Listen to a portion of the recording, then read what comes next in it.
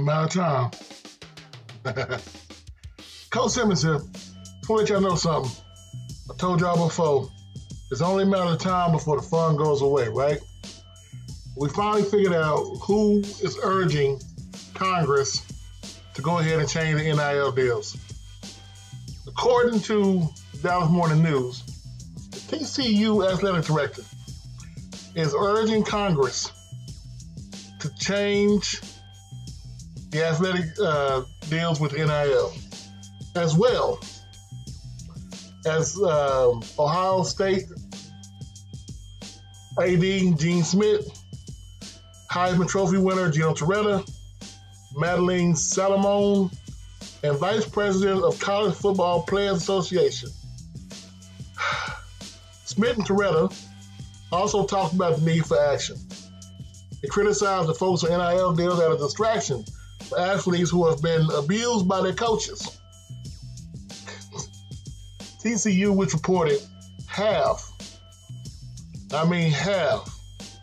of their athletes have NIL deals, is requesting a change.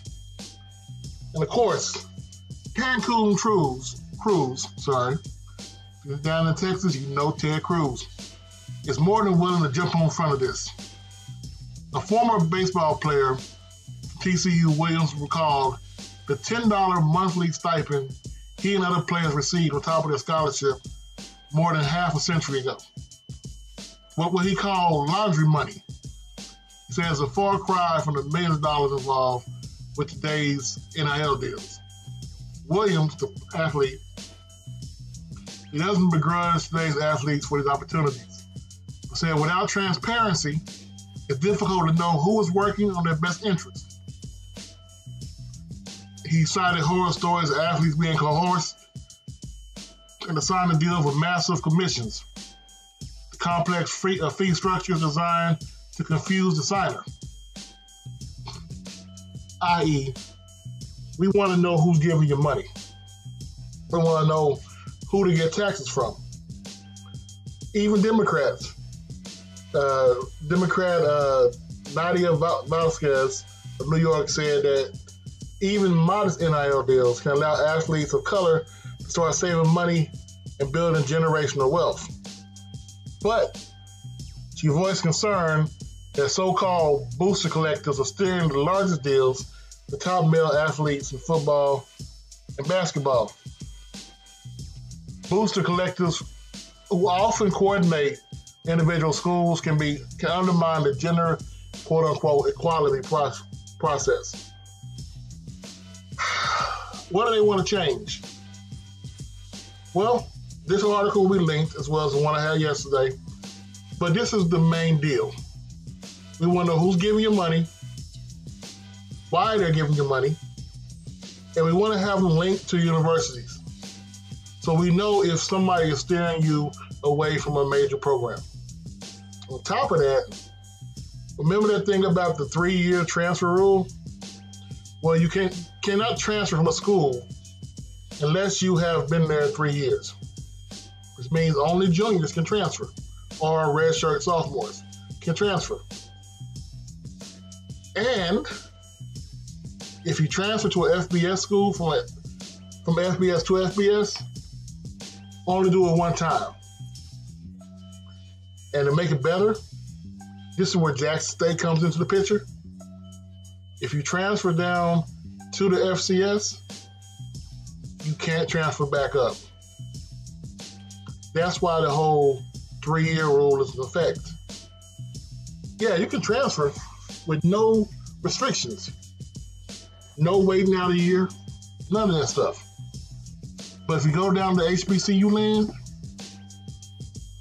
you can't come back up. Which basically would have meant every one of those players Coach Prime got from Colorado that came from Jackson State would not be eligible to play, would not be eligible to come up to the FBS. See, the thing is, I told y'all from day one, what Coach Prime was doing at Jackson State and what all FCS schools need to do, is attack the depth. At first, you're not going to get the 4 and 5 star players that are going to be the starters at Alabama. But you get those 4 and 5 star players who are going to ride the bench at Alabama and Auburn and Georgia. They're going to wait 3 years. Get them to come down to HBCU. Get them to come down to FCSs. But now, they see what you're doing. They see the playbook. Say, okay, you can go ahead and convince those kids to transfer down there if you want to, after 3 years of riding the bench at Alabama. But they got to understand something. If they are redshirt sophomores going down there, hoping to play 1 year and come back up, it ain't happening. This is what they're trying to do. It's all about the money. Like I told y'all yesterday, the same dudes who are giving the NILs, the boosters for these schools down here in the South, are the same boosters who are paying for these congressmen and congress ladies in here in the South. How else can you get 60 votes in the Senate?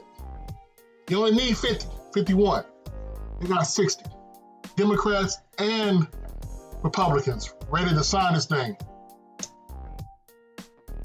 Because it's one thing, you're voting on something big, as far as like gun control, abortion, whatever.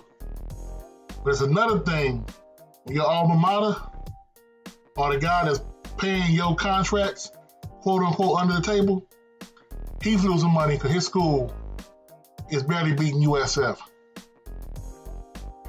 Think about it. You have Tommy Tuberville, former Auburn head coach, and Democrat Manchin sponsoring the bill being fronted by Ted Cruz.